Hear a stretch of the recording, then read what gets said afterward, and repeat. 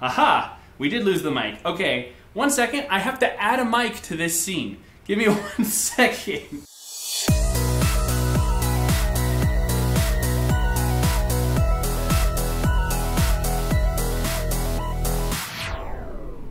Okay, we're back. Sorry about that. Like I said, I'm one person right now, so when snafus like that happen, I'm the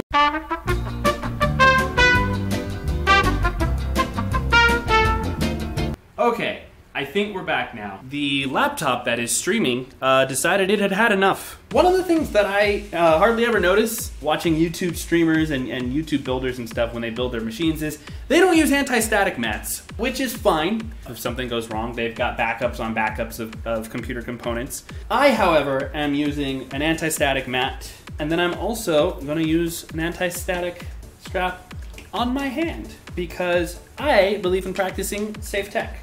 Give me a second, I'm gonna just heft this up over here. Okay. This is a big baby. Let me go ahead and open this up and I'll show you guys what's inside right now. And in hindsight, I should not have just lifted this on its side and taken these off because I can't take it off. Come with me, Bull, if you want to live. I have to build this on carpet, but I am wearing rubber-soled sandals.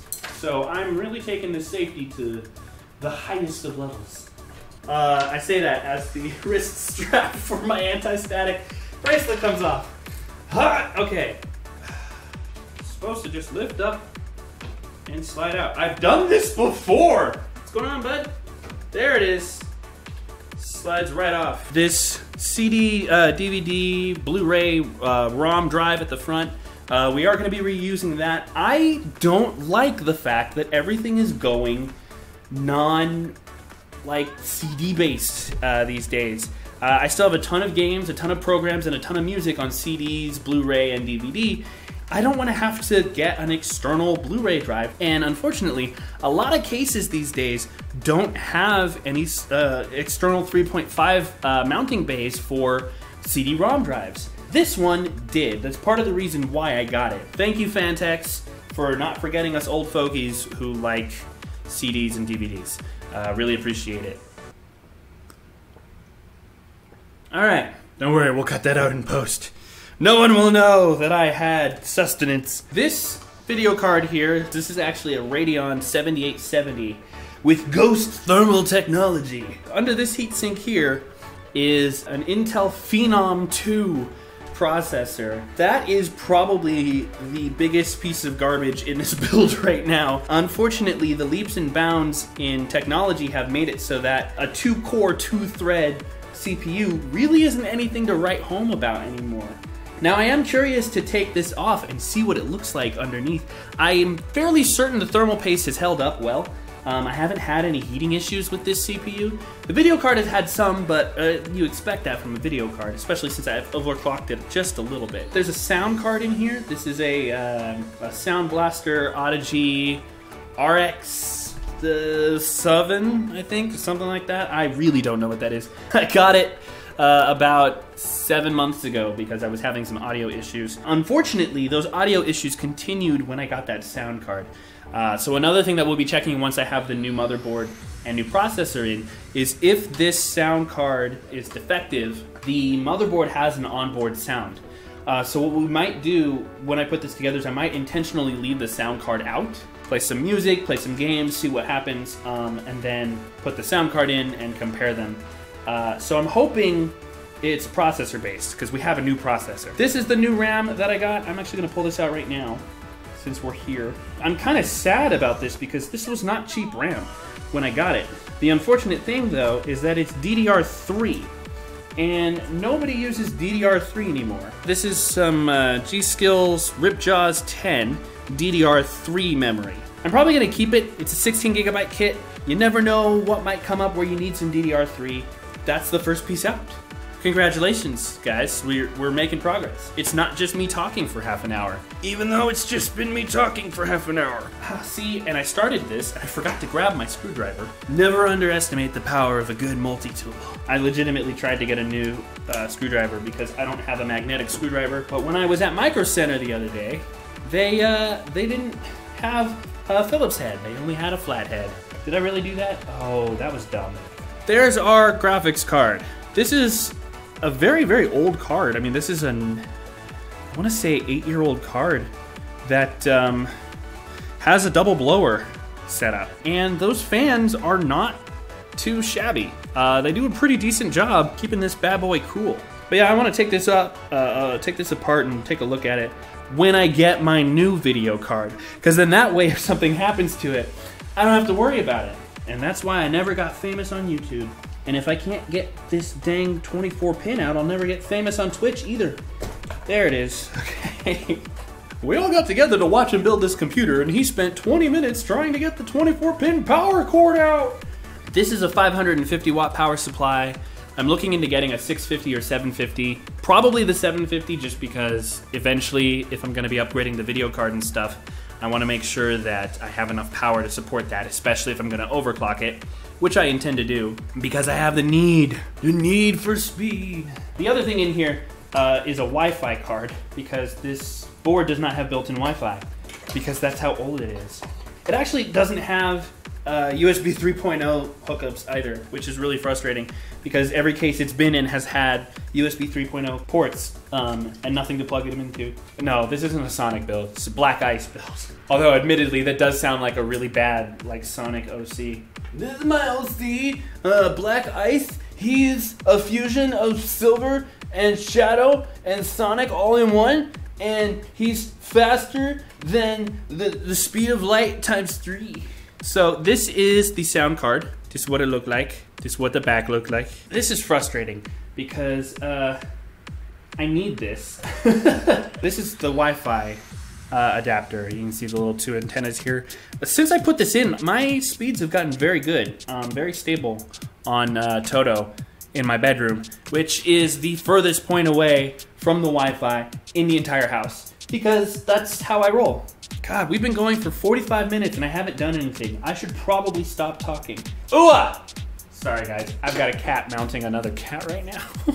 Now the fun part, where we get to try and pull this thing out. I'm pretty sure I got all of the screws. 1, 2, 3, 4, 5, 6.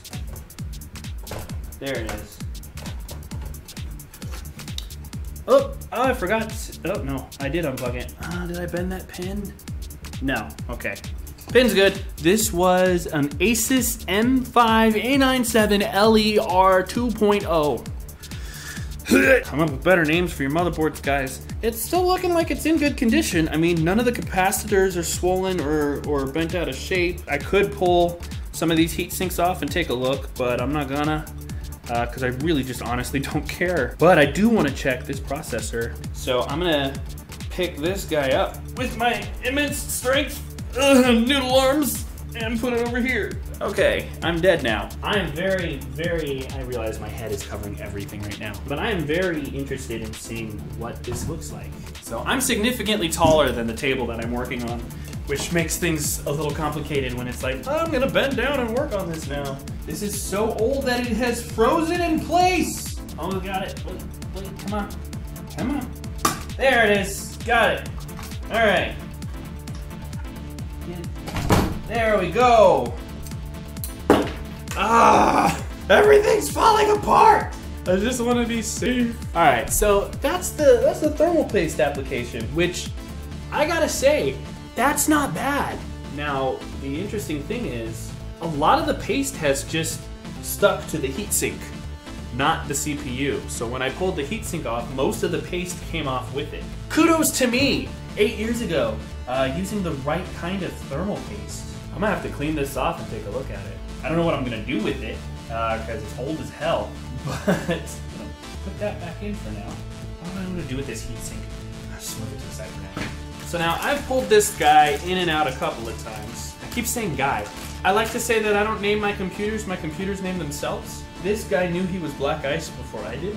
So, and he knew he was a he. Toto was a he as well. My iMac in my bedroom is a girl named Hecate. So they'll take that for what it's worth. I know everyone's going smaller these days and they're going, oh, but you know, you get the same amount of power in such a convenient case. And I'm like, that's great if you want a small case. I'm not here disparaging those who take their smaller cases, but I wanted this one to be a good, hefty case. I wanted it to be a big boy. This thing is actually RGB, which is cool, because glowing makes me feel better. Oh, I just realized I have to take that, I have to take the power, I have to take the power out. What you should do whenever you build a computer, before you put parts in a case, you should check and make sure that everything runs. If you put everything in the case, and it turns out that the case doesn't, or something doesn't work, then you have to pull it out of the case and redo everything. Okay, so this is going in the bag. This is something I don't like doing. It's perfectly safe the way they make boxes these days. You can put a motherboard on the box that you got it in. I don't like doing it just because I'm old guard and my brain just goes, no, it's gonna explode! Which has never actually happened to me. I've never had a motherboard explode. I've had other components explode on me, not a motherboard. This is why a lot of people on YouTube don't do safe tech. They don't use things like wrist straps, and it's because it's a hassle. It's like you're walking around with a leash that doesn't want to let you go anywhere. Okay.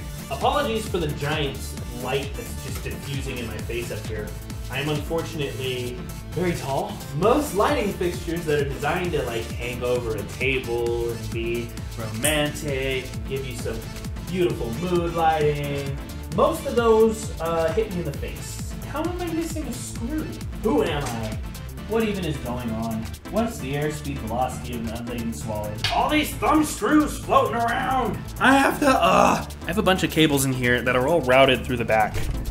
And now I have to take them out. I don't need this on right now because I'm not working with the motherboard. As I kick the plate, bear with me. Grab your bears, hug them gently and sweetly because that's how teddy bears are meant to be held.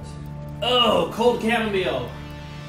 Just like Mom used to throw out. I'm lying, my mom would never throw out tea. If she heard me say that, she'd disown me. Why are you zip tied to the case? Who did this?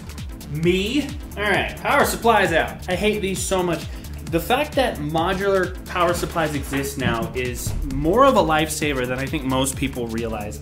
I think some people who build computers probably take it for granted too. I've been doing this for 11 years, 12 years. What year is it? 12 years. I've seen some pretty significant changes in the ways that we use our technology. I'm so thankful for modular cables because it makes crap like this obsolete. Look at this. This is a nightmare.